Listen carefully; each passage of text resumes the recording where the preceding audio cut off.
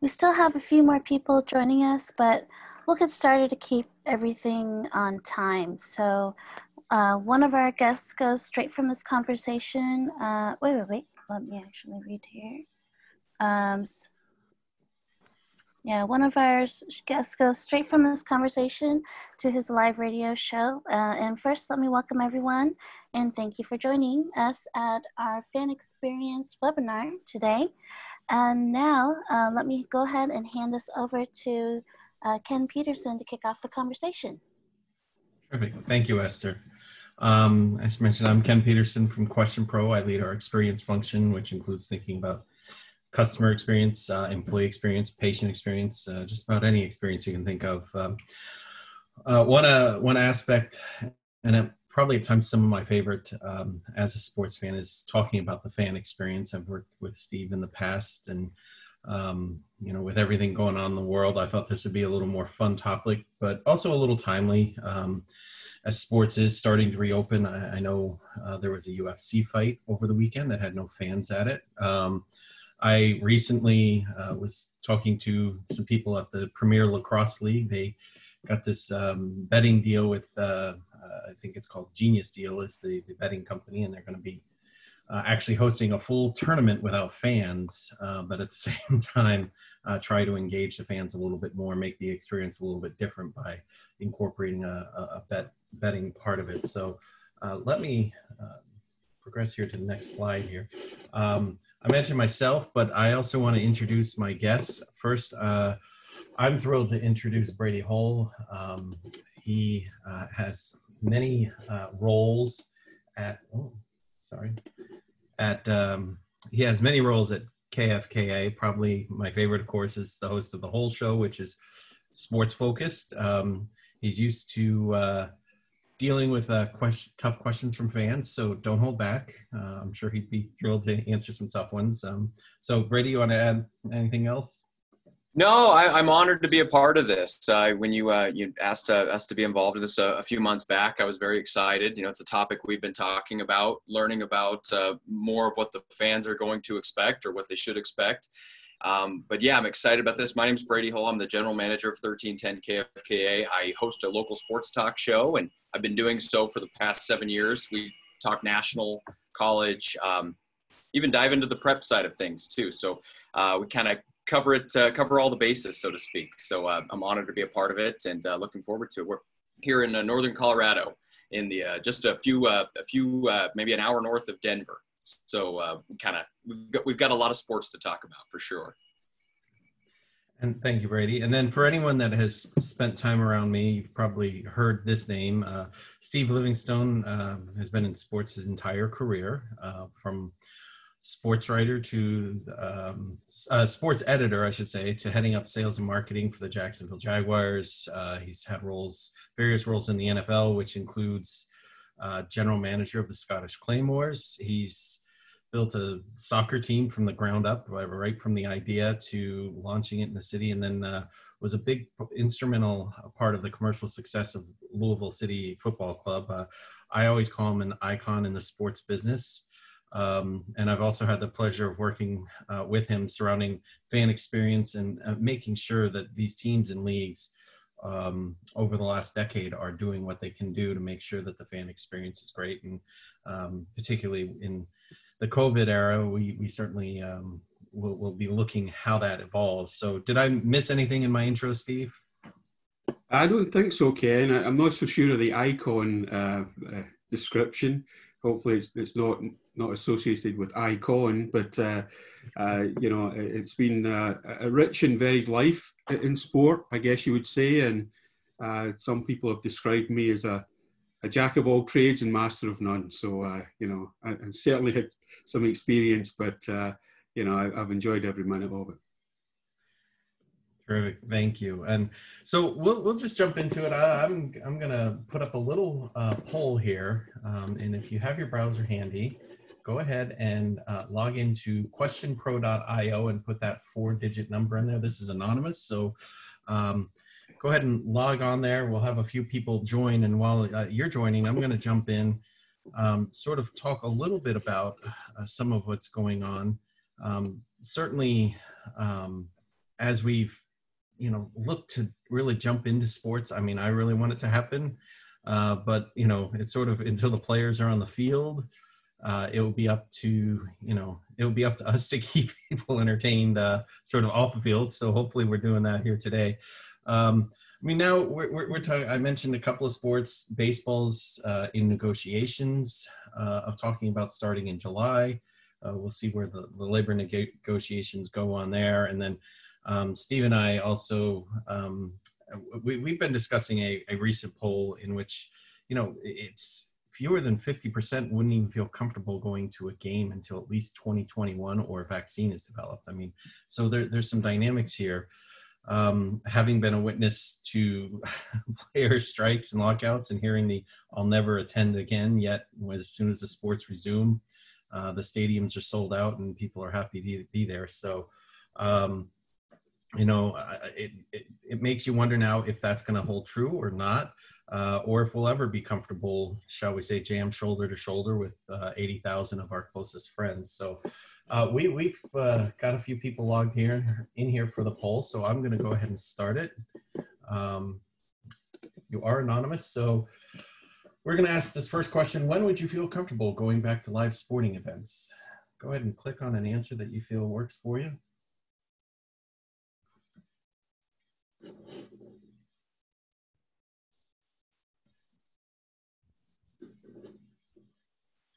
Well, a lot of you said later this year. It's been interesting. Some of the research that we've been doing, some people are very eager for sports to start this summer, whereas a lot of other events, movies, live music, definitely were later or into next year. So one more question for you. Which do you miss the most? And I'll try not to bias it because I have my own feelings on this one.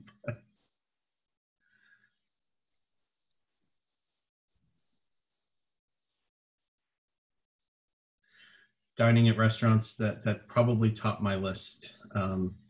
Having 3 kids, sometimes it's nice to go out. I see Brady nodding, yes.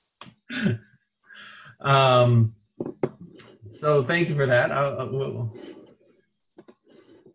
What will you require to attend live sports again? Now you can enter a comment here, and then as soon as you enter a comment, you can actually vote up any other ideas that you might think are interesting or compelling for you.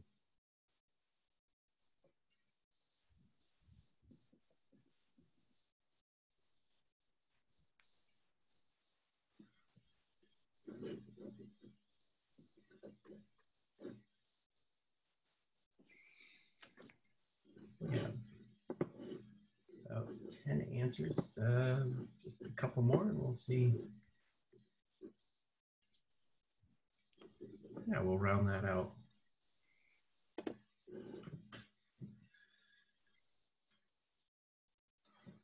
And we'll get back and tell you what those results are for that last question once we analyze them. So thank you. I hope that was enjoyable, at least. So we talked about, a lot of live sports coming back, the idea that people, I mean, really, we see it either midsummer to late in the year for people feeling comfortable, I mean, overwhelmingly. But we've seen people that say they won't attend. So Brady, I was just going to start with you. And I mean, you speak to fans on almost an everyday basis, 5 days a week. Was it noon to 2? It's noon to 2 Mountain Time. Yeah. Yeah. We got podcasts now, so you can listen to us anytime. You can listen to us anytime if you want to. So what are your thoughts? I mean, what are you hearing from fans and how do they feel about it? It's interesting on your most recent poll there too. It to me, it's so interesting how a lot of it lines up. We conducted a similar poll maybe even a week or so ago asking when would you be comfortable? And a lot of folks are still saying, more into that fall side of things where it's maybe September and October. It's also, we get a lot more fans saying they're kind of wanting to wait and see who takes that first step. And it kind of sounds like baseball might be taking that first step on the major league side of things. And I think maybe as we see that in play and see maybe actual human beings out on a baseball diamond, Do you see more fans getting maybe a bit more confident, seeing several people closer together? But it is interesting. For the most part, we're hearing a lot of fans, both on the college side of things and the pro side of things, saying, let's see how it goes this summer, and let's look at September, September and October. At KFKA in Northern Colorado, we also carry high school sports. It's very interesting to me. A lot of the high school sports fans are saying, let's go. We want to go out and watch our kids play. We want to get out there. We don't care. We're ready to go. So we've certainly seen more of a local connect on prep side of it, where fans are saying, I'm ready to go. I want to go watch games. Whereas you get to the college and pro level, yeah, it's that wait and see. It's more into the fall side of things. Steve, how about you? I know you've shared with me, and I'll put that on the screen, this little interesting I don't know what to call it, module in which sorry for the, it's in a different language, but this is talking about clean tech, in which people can go in and sort of get a decontaminated, is that what you'd call it? Yeah. Decontaminated before they go into the stadium. So you've had to deal with those logistics, Steve. What do you think of these ideas, and what are you hearing about when fans want to go back? I think it's going to be really interesting, Ken, this idea of the new normal and what sporting events will be like, as we continue to battle COVID-19. I don't think it's going to be what folks think it's going to be, to start off with. And, I think the survey reflects that. There is not the confidence right now for, I think, fans to come out and attend events en masse. And I think sports teams, organisations, leagues will have to deal with that. Of course, the first step is going to be to get games played without fans. And I think that will give sports organisations, clubs, venues an opportunity to apply some of this technology in the shape of things to come, if you like. So we're going to see, empty stadia. We're going to see a protocol, an access protocol put in place for players, officials, press, to limit the access to events. And I think once everyone's comfortable with that, and they can get that right and keep everyone safe and not spread this virus, then it will move to a next step, I think, where we can consider fans. But it's not going to be 80,000 people at a venue right away, not in my opinion anyway. I think if anything, they'll start off with a smaller number, maybe 25%, where it's a more controllable unit of fans that are coming into the stadium. But think about it. Think about all the things that are going to have to be put in place to develop this idea of confidence and safety for the fans attending. So that can be everything from, the access control protocol. So taking fans' temperatures as they're coming in, desanitizing them, if you like, in terms of, what we've seen at some of these pods, making sure that there's not choke points in the stadium, keeping people 6 feet apart, looking at concessions. How do you supply concessions in a way that is going to keep people safe? And again, I'm hearing a lot in the industry about new technologies being applied to deal with these critical questions. So it's everything from infrared monitoring. There's even a system where they can track fans in real time to make sure they're not grouping together, in which case you would then deploy staff to go and break those people up. It's not just about, separating people in seats. It's, do you allow access to other parts of the stadium? And it will be interesting to see how things develop. The Bundesliga is starting this weekend. I think there'll be a lot of eyes on German soccer. And I think Europe will be a little bit more organised in this capacity, because they've been having to do this for years. They've been, particularly at large sporting events and soccer events in particular, where they've had to keep fans separated due to violence issues. In Europe, it's not uncommon for you to be designated a gate that you have to enter by. and then you're not allowed access around the stadium concourse during the event. And if you're a visiting fan as well, you have to wait in the stadium until everybody has left before you can go out. So I can see a lot of these protocols and a lot of this approach being implemented here in the US. And it will be interesting to see how US sports fans kind of adopt that, you know, in the land of the free and the home of the brave. You know, are they going to stand for that?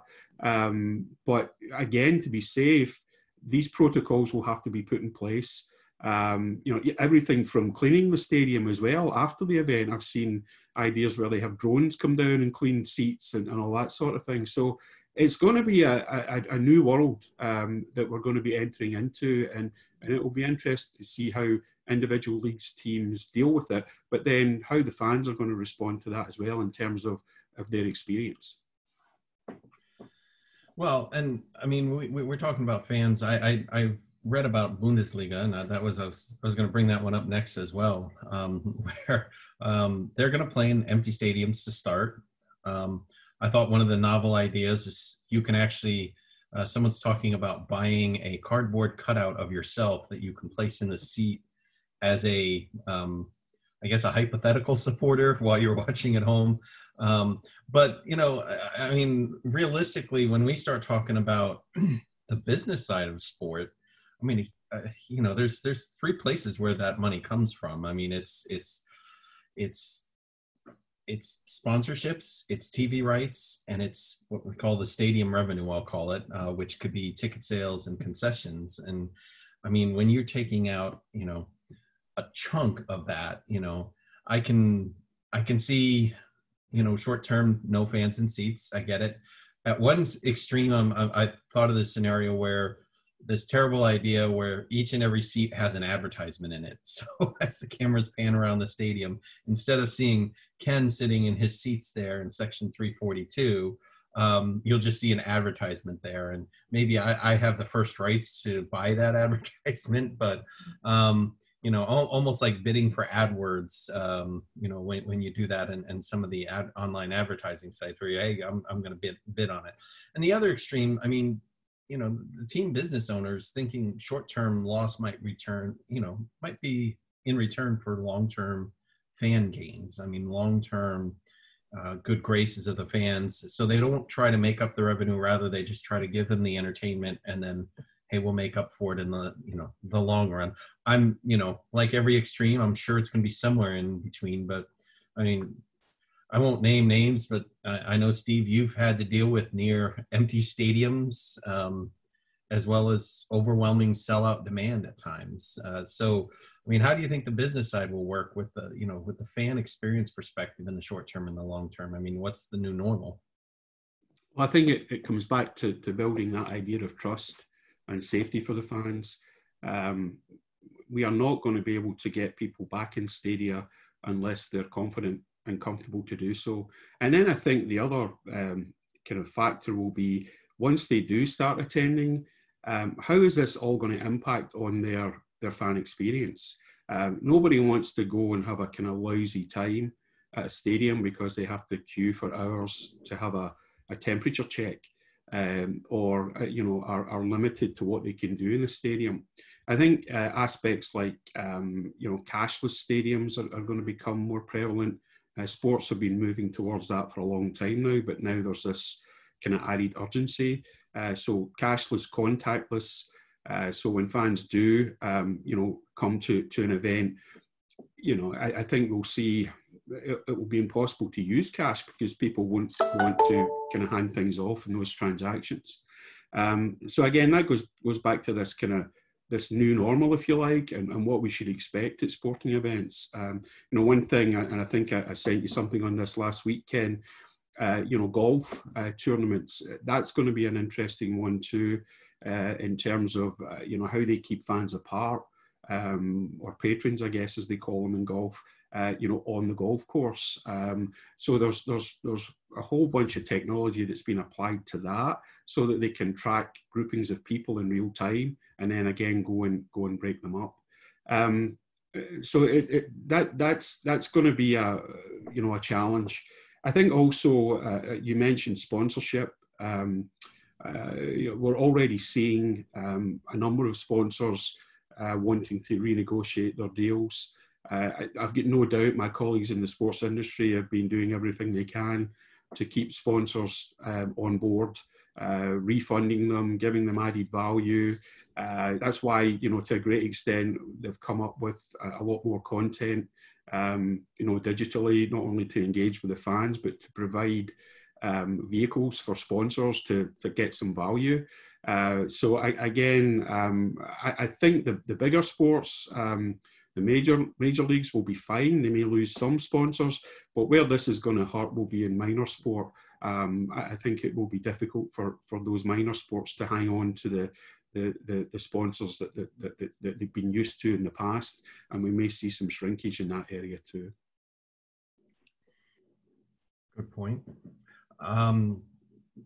So Brady, I mean, as a member of the media and also a fan of some of the same teams that I'm a fan of, so what do you think the new normal will be for fan experience? I mean, sports in 2021 will be probably 100 years different than sports in 2019. So yeah. What's your perspective? Yeah, it's interesting. As Steve was mentioning, will fans want to go to these games, even when they can, to wait in long lines to get their temperature checked? A school just a few minutes north of me, we cover a lot, the Colorado State University. I know there was a big deal made about when their new stadium was built 3 years ago. They had a bag rule, right? You had to have a see-through bag, and that was my goodness, that was a huge concern. People were frustrated with that. You had to get your bags checked. Fans wanted to bring in these helmets that weren't necessarily regulation, but they wanted to wear them during the game. They couldn't bring those in. I mean, that was a huge discussion. That was an issue. And so my brain, as Steve's talking, starts going, wow, if we had issues with bag checks, what's it going to be like if somebody's in line having to go through and get a temperature check, making sure you sanitize, wash your hands? You're going to test the fans' patience. And that's where I think Steve's correct. You're gonna have to gauge this, letting a few people in at a time and see how this goes. Going to games can sometimes be nuts. There was an Avalanche game at Ken, you know this, at Air Force recently. The traffic was absolutely insane. People were they were floored because it took forever to get out of there. I wonder, is this going to slow things down? Are people going to be getting out of stadiums? I mean, it already can take you an hour, 2 hours, depending on the game, to get out of the parking lot if it's a crazy game and it's sold out. So those are things that I'm certainly wondering about. The new normal, patience, I suppose. At the end of the day, fans are going to have to really practice patience, or you're going to see maybe some fans leave a little bit earlier, try to level that out and get out of there soon. So that's my biggest takeaway when I think of the new normal, is how fans want to feel comfortable, they want to feel safe, but how much patience are they willing to showcase at these games when we're asked to do a heck of a lot more than a simple bag check? And Ken, to Brady's point there, I think going to a sporting event, sadly, is going to be a lot like going to the airport. There's points in our journey as we are traveling, and very well, Ken, being a frequent flyer, where there's a security check. You have to line up to put your bag in. You then go through the process. You get to the plane. You line up to get onto the plane. You then find your seat on the plane. Attending a sporting event is going to be very similar to that.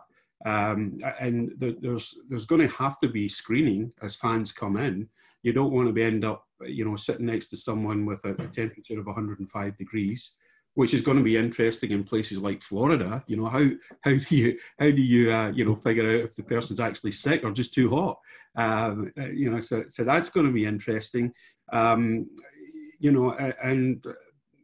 Think airports, I think, is what the situation is going to be. And then taking it a step further, do sports teams then start applying things like contact tracing? So, for example, if they do find someone coming through the line and they're screened off, and it's found out later on that they do have the virus, how many people do you then need to trace and contact? I know in Ohio, they've put some restrictions on events, and they expect some kind of report back from the events on how they are dealing with this. So there will be analytics in terms of how many people came to the event, what gatherings took place, did anybody get sick, is there contact tracing going on? Should sports teams pre-scan fans before they come to an event?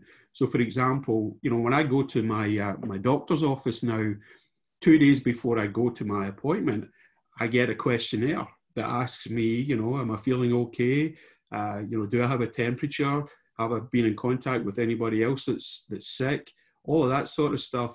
And again, it's risk mitigation and limiting the possibility of spreading this virus. And I'm afraid it's something that sports teams are going to have to look at. So, there's a lot to think about here. And I think, this is what the major leagues are looking at right now. How can they figure all of this out to make sure that they're presenting an event that is safe? And then secondly, how do you minimize the impact on that fan experience? Because again, if it sucks, if it's like flying, people aren't going to want to come back. Yeah, and I think it's a good analogy for flying, because a lot of the same things that you go through for flying, we were already sort of doing that for sports to some extent. You go through metal detectors, you basically sign away all your rights when you buy that ticket, saying, I have absolutely no rights. And I know I was just speaking to some tourist attractions a couple hours ago when they were talking about liability. How much are they liable versus the person who's attending? Is the fan liable for bringing something in that everyone can get sick from? And so it definitely adds a new dynamic. I think you'll see again in that respect, the language on the back of the ticket will change. If you ever attend a sporting event and you take a look at the back of the ticket, it reads like some kind of legal document in terms of what the liabilities are. So those will have to be changed as well to include, disease. Yeah. Well, there's no tickets anymore. It's all mobile now. Of course. And again, to a great extent, sport was moving down the right road in terms of this, from ticketless entry to cashless stadia to season ticket cards, where and even face recognition, I think, is going to be the next step in that. It will be interesting to see how they do face recognition with everybody wearing masks, but the technology is already there. And again, I think some of the technology that has developed even in the last 6 months, as this virus has continued to spread around the world, is absolutely fascinating. And how airport technology is going to be implemented in stadium technology. They even have this thing now called LiDAR. Never heard of it before. A bit like radar, but it's 3D imaging for fans in the stadium, so that again you can look at any point in the stadium and see if people are grouping too much. So I think it's going to be interesting to see where the technology goes on this. Definitely, and I've seen even the Steve, you and I spent some time with a company last year at one of the sport conferences that we're talking about tracking people through. I mean, everything is being tracked, from putting little nodes into the toilet paper rolls, so when it's actually running out, to knowing where you have 20 people in line, to too many people on the escalator, you name it. So sort of switching a little bit, I crossroads of what I've done. I mean, you both work in the world of sports. It's fun. It's exciting. Outside businesses are their clients, their sponsors. And, one of those areas I tell people, this is not the time to sit back and reflect, rather time to talk to your customers. And we've seen a lot of that. We've seen a lot of surveying going on with whether it's fan experience. I mentioned tourist attractions. We're doing a huge nationwide survey with a bunch of tourist attractions. and talking to them and finding out A, what makes them comfortable, B, what they're talking about, and finally what's going to pull them back in. As one friend said to me, you can use this time to keep up or fall behind. But I mean, pick any industry or any type of client, and you could see, these actions of the leagues are going to be business lessons for them. I mean, I can see translating what happens at a stadium to suddenly Black Friday sales, retail. I've already heard rumors that you might have similar temperature checks going into a bank, which, strange enough for me, the strangest thing I had to have happen this spring is when I got to go into a bank wearing sunglasses and a face mask, because that's what they required of me. So, I mean, what are some of these lessons? I mean, pick any industry, any type of company, and what should they be learning? Steve? Okay, and again, I think it comes back to that interaction with the fan, and your point of kind of getting out in front of it. It's going to be all about reducing contact but increasing touch points, if that makes sense. So loyalty programs are going to become increasingly important. Sports organizations that have adopted those in the past and looked at other lines of business like the hotel industry and like the airline industry will be steps ahead in terms of being able to engage with their fans through the loyalty programs. It may even be a case of rewarding fans for being brave enough to come out and attend games through that loyalty program. I think also social media content is going to be really important going forward. We're already seeing that. The rise of esports is becoming, it's almost like this situation was made for esports, and the extension of sporting brands to the esport realm, if you like. Additional web interaction, how you interact with the fan during the event if the fan is not at the event. So that's going to be interesting as well, how you engage during those events. Is there opportunities for special access, for example, for a season ticket holder who is could be brought in as a special guest sort of thing, and then further than that, and I think this echoes across all industry right now, particularly retail, but contactless payment, how will that be implemented? And I think the sports business is looking to the retail industry, to follow on, what they've been doing in that realm for years. So again, I think going to a sporting event will become less and less likely to be able to use cash in a stadium, and it will be more, contactless, or using your credit card, or using, a season ticket holder card to get what you need to get inside the stadium.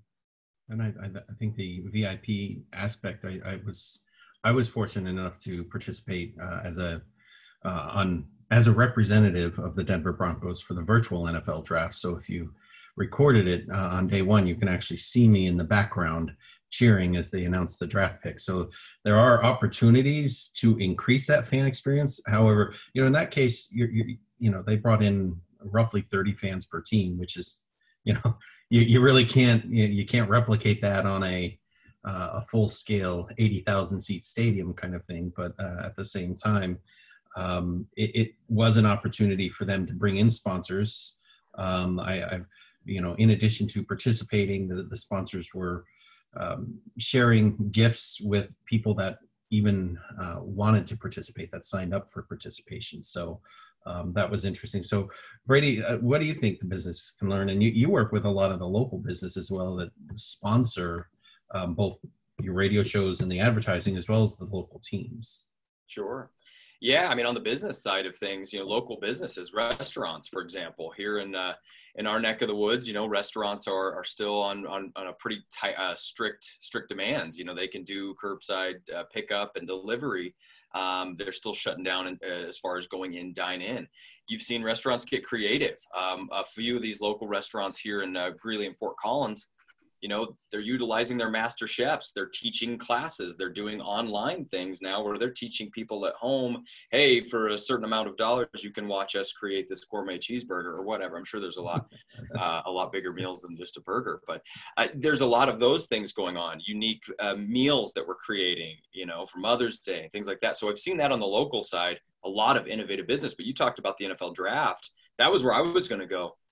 I mean, well done. It was phenomenal. I figured for sure there was going to be some hiccups there, but I think a lot of fans were very, you know, Roger Goodell is, let's face it, very controversial character. A lot of fans like to boo him, but I think a lot of fans kind of liked seeing Roger Goodell in his living room, announcing picks, turning around to the fans, piping in the boos. I think suddenly we found another connection point there.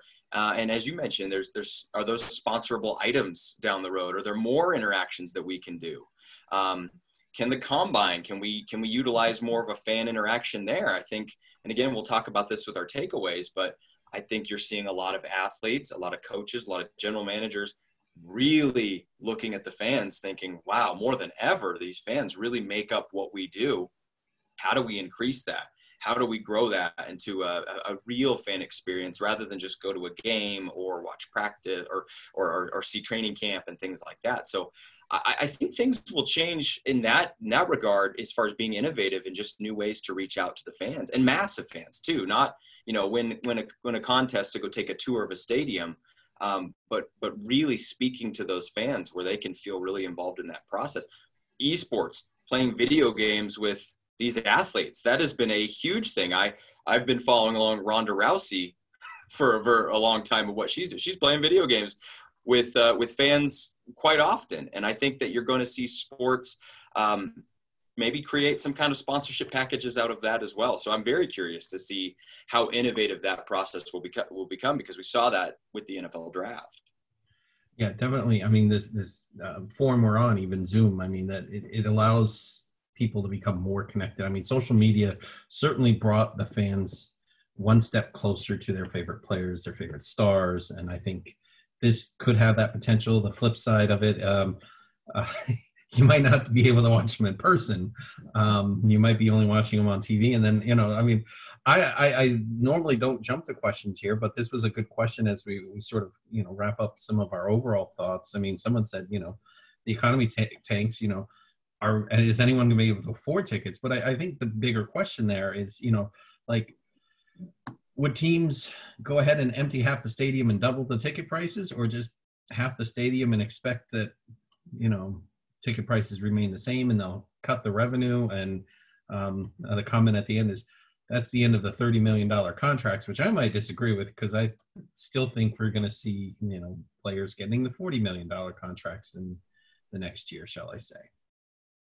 You know, I'm not a medical person, but at some point, you know, somebody's going to come up with a vaccine for this thing. So I don't see this as being in perpetuity, if you like. I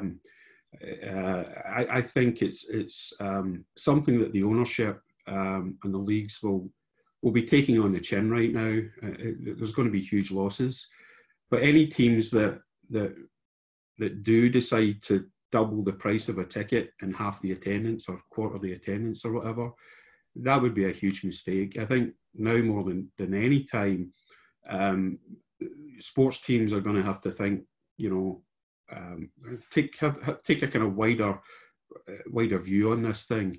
And the sports teams that will come out of this successfully will be the ones that have engaged with their fans properly. I think trust is going to be a real big issue between clubs and fans as well, particularly if we then go back to this idea of, you know, everybody getting scanned and, you know, you'll have to give information and all that sort of thing. You know, fans are going to have to trust their sports teams. And I think the onus is going to be on the teams themselves to work with the fans, to engage with the fans, to keep the fans informed, to listen to ideas from the fans, to get feedback from the fans after events through live surveys or whatever. The teams that do a better job of that do a better job of building that trust, that level of safety at their venues, and show essentially that they care about the fans and are not out there to fleece them, those are the ones that are going to come out of this a lot better. Brady, your thoughts, and I'm putting on the screen our sort of after quiz before we jump into the questions. So if you want to start logging into QuestionPro.io and enter that number, I'll ask you, Brady. I mean, we're observers. We're on the outside. We're not sitting in the boardrooms. At least I'm not. Maybe the two of you have some secret knowledge, but what's the big thing from a positive, big thing from a negative that's going to change the fan experience? Just the one thought on each side. I like to pretend I have some inside knowledge, but I think the positive, again, I kind of alluded to this earlier, is I think, not to say athletes and coaches and GMs weren't appreciative of the fans before. They say the right things, but I think you're going to see more of that. When everything is socially acceptable to get closer and sign autographs and do all that, I could certainly see that being a case of where maybe more players, perhaps it's a short time, perhaps it's short term, but where players, really try to get involved with those fans, where maybe they stay after a little bit longer to sign autographs. I know growing up as a sports fan, that meant the world to me. Do we start to see more of those cases? A negative, and I think this really just goes back to the whole process, but I do agree with Steve. Eventually things will round out as medical experts, doctors continue to work. There's some brilliant minds out there. But I do think in the short term, whatever that looks like, a year, 2 years, 3 years, there will be a negative side of it as far as fans, again, with the patience factor, is can they go to games and simply say, instead of a 3-hour, 4-hour day, we're looking at a 6-7 hour day. And that, I got to tell you, as we all know, with families and a lot going on, that's an entire day out of your week. So now you have to ask those questions. Is that something that fans will do? And is that going to ultimately be a giant negative? So those are kind of my big takeaways. I think fan appreciation, a positive on all accounts. And then the negative, again, is how much of an event, how much of an airport feel will these games truly have to them? Steve, you're one big pro and con moving into the near future. I would agree with Brady. I think the pro is the opportunity to, and I've painted a pretty dark picture of how it's going to be going to sporting events, but it's really going to be up to the fans whether they opt into this or not, and it'll be up to the teams of how easy they can make it, and the work that they're doing right now will make life a lot easier if they get it right. The negative is going to be just the protocol and the procedure that fans are going to have to go through to be a live sporting event. There's probably no way around it, and it will be different. I think the other negative will be for the competitors, the players who are going to start, playing in empty stadia. That's going to be weird. And again, a lot of athletes that I've spoken to in my career allude to the fact that they kind of feed off the noise from the crowd and the passion from the crowd, if you like, and particularly in games like football and soccer, they really tap into that kind of fan atmosphere, if you like. That's going to be difficult for them to deal with, I think, initially. So those are the negatives, but I think the positives again are just opportunities to improve the fan experience, even despite the challenges, and then opportunities to increase the fan engagement, as Brady says. So being able to connect with the fans in a caring way, probably more than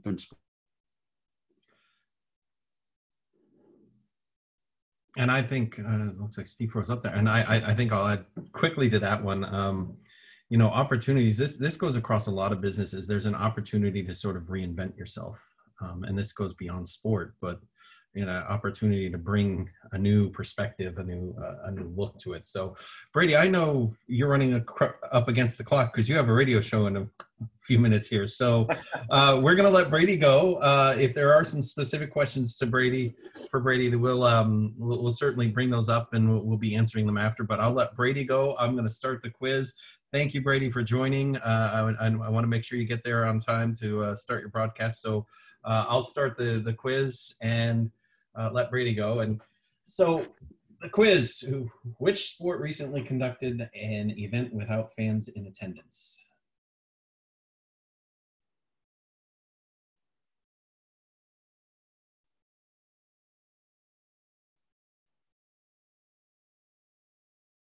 All of these are here. Oh, good. Almost everyone got it right. We'll quickly move on so no one will see who got it wrong. Which lacrosse league announced a tournament tied to sports betting with Genius Deal?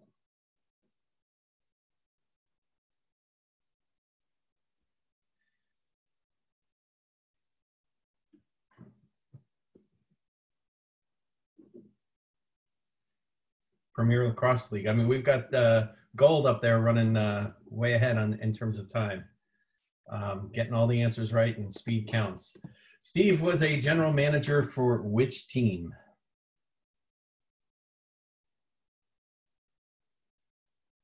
And Esther, while I'm running this, I hope you're ready with a list of questions. Oh, yes, I do. Scottish Claymores. That is the correct answer. He was head of marketing for the Jaguars. Which AFC team, West team, did Ken represent at the virtual NFL 2020 draft?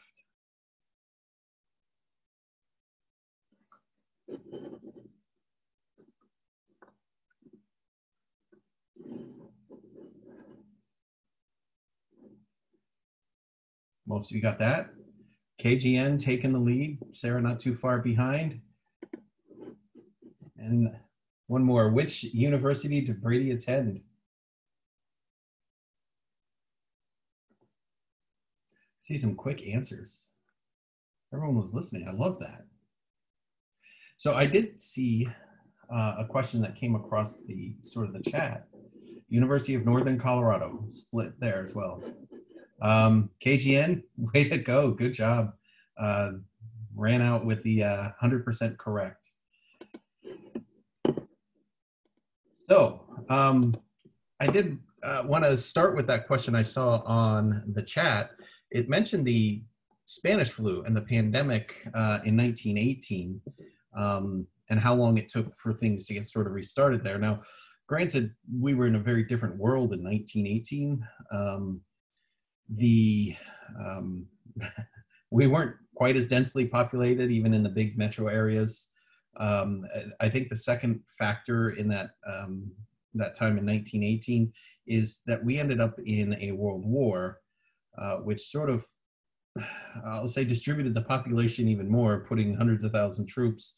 And what was interesting is upon victory of that war, pretty much everyone was in a celebratory mode. And so sports and group activities became a huge thing. It actually created a bit of a problem because there was some resurgence in illnesses. But, you know, it's sometimes things like that that bring people together. So hopefully I addressed that question a little bit. Esther, did you have some more questions that came up?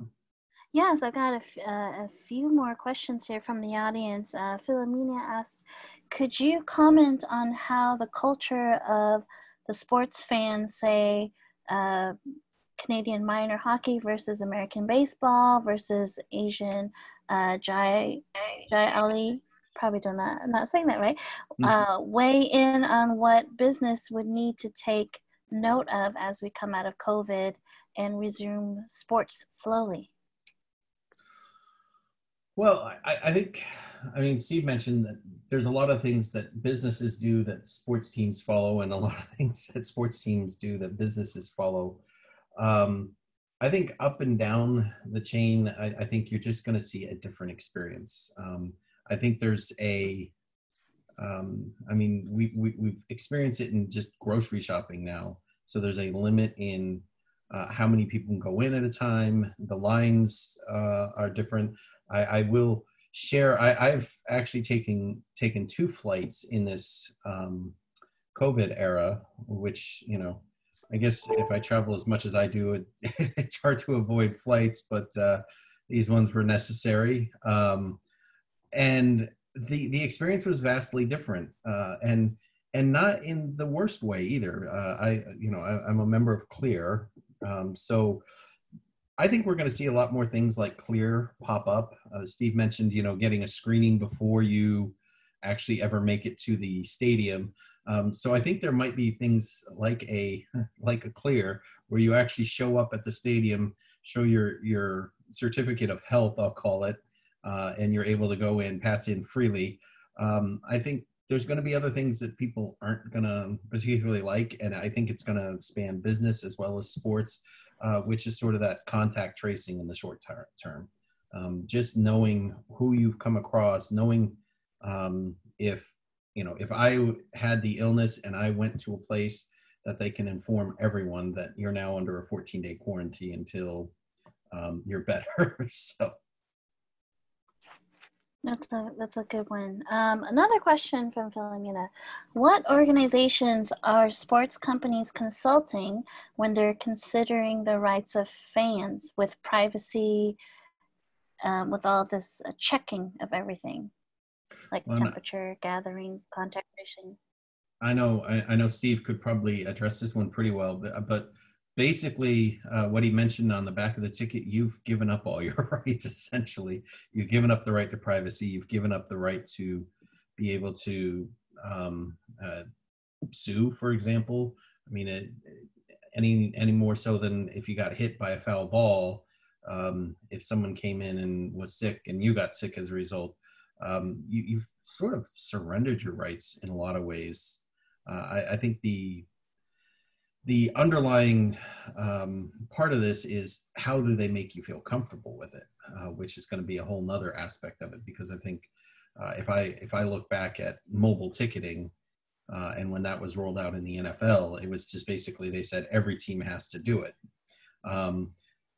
and as a result, you had to have an app on your phone. You had to allow them to track you and trace you and know when that you're in that app. There's a lot of data that they actually collect. And so it's basically I'll call it giving up your rights as you enter in that contract. And Ken, I don't know if you can hear me. I kind of get cut off there for a little while, but glad to be back. I think a lot of the sports teams are working right now with reputable, data companies. And sports teams are subject to all of the data laws that any other industry is subject to. I think generally, the control of that data, the use of that data, is going to be very important. And again, I think it's going to be important for sports teams, organizations, to have some transparency with their fans, to also make sure that the fans are opting in, because otherwise, there's serious repercussions in terms of the FCC, etc. So, I would say generally across the board, all of the major league teams are aware of this, and I think they'll be very careful. Again, it's all part of that idea of how, if the data is being used to, supply to a third party, for example, that's going to destroy the trust between the fan and the club. And, one thing that sports organizations have got going for them, probably more so than any other industry, is that loyalty and that degree of passion and feeling that their customers, their fans, have for their brand.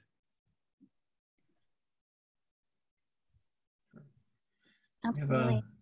Yeah, it looks like we do. I got a question from Larissa. Do you see VR being a potential solution? If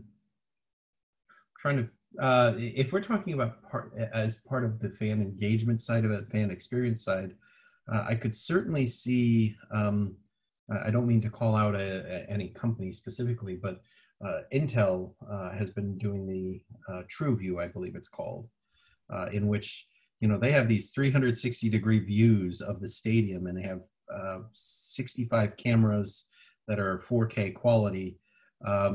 It's a little far off, but I can imagine sitting there with my VR gear on my head and feeling like I'm in a stadium based on a certain perspective. But at the moment, it feels like it'd be still a few years off, because if I recall correctly, just to stream about a minute of that TrueView data, I think it was about a terabyte of data that was being read and a video that was being pulled in. And I think maybe VR has some limitations, but certainly augmented reality, we're going to see that, but I think we're already seeing that. If you watch the Korean baseball that's coming up, they've been tinkering with this idea of beaming fans into the stadium, if you like, on the broadcast. So it's empty seats in reality, but the augmented reality that we're seeing on screen, a bit like they do with the LED advertising, is we're seeing fans in the stands, even though they don't exist, to create this kind of better experience for the viewer, if you like. So I think we'll definitely see a lot of the augmented reality, and that could include, sponsor messaging, beamed onto sections of the stadium, etc. I think that's definitely something that's going to happen. Okay, great. I love that answer. And I do agree. I think, augmented reality is the first step until we can get to the virtual reality. Another question here. Sports are a huge revenue generator for hotels and airlines and travel and tourism. Do you see any partnering of these industries to work together to present a united front on safety and security to increase consumer confidence and drive sales and revenue? Wow, that'll be an interesting one to see. The person asking the question is correct. I mean, the partnerships there, we're seeing, as I mentioned, certainly there were already some partnerships that were in existence to really bolster local attendance, shall I say? Stay at this hotel and you can get a discount. I think the travel industry is probably going to be hit harder than the sports industry, even because travel is based on you have what we call the butts in seats. I mean, stadiums are 1/3 of the revenue for sports teams. I shouldn't say 1/3; they're 1/3 of the type of revenue, but they still have those other revenue streams that they can benefit from. I could see some partnerships working. Say if you're attached to if you're a hotel attached to a stadium, you might be able to do hey, we can pre-screen you before you go in the stadium. But an airline's not going to be able to do that because they can't guarantee you didn't come in contact with someone between the airport and the hotel and the stadium. Steve, your thoughts? I mean, you've dealt with a lot of business partnerships and sponsorships. I think if I'm a sponsorship guy working with a major league team right now, I am trying to talk to companies like Clear. I'm trying to talk to companies that have technology like the pods that you showed earlier. There's obviously going to be a huge cost to equipping venues and changing venues to be compatible with the new required protocol. So a way for sports teams to offset that cost would be to develop partnerships and sponsorship relationships with companies like Clear, for example. These units themselves aren't cheap. You're probably talking about $30,000 to $50,000 per unit. So that's a significant spend for sports clubs. So being able to barter that arrangement through a sponsorship would probably be a smart way to go. I think also there's existing relationships already. If you look at the NFL, the NBA, NHL, they all have relationships with airlines, with hotels, with restaurants, etc. And if they're being smart about it, they're already partnering with those partners to answer their questions and to identify best practice in terms of how they're going to implement it at their venues and stadia. So I think that's probably already going on. But it would be smart of them to follow that track. And again, just by keeping the cost down at least, that's certainly a way of doing it. I know we're at the top of the hour. Thank you, Steve. Thank you, Brady. I know he's already starting his radio show, so he's not hearing this. And thank you, Esther, for helping manage all this for us. And thank you all for attending. Thank you.